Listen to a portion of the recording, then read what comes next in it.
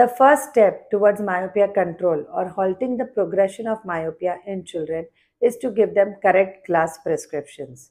The second option is to consider using diluted atropine eye drops. In documented cases where there is a progression of myopia, diluted atropine eye drops could help to slow this down in as high as 50% of patients. The third option is to use specialized myopia control glasses such as the Stellest glasses by SLR or MyoSmart glasses by Hoya. So these are given after careful examination and detailed examination of the child. The fourth option is to consider use of orthokeratology or ortho-K lenses. These are specialized lenses which help to alter the shape of the cornea, thereby giving spectacle independence during the day and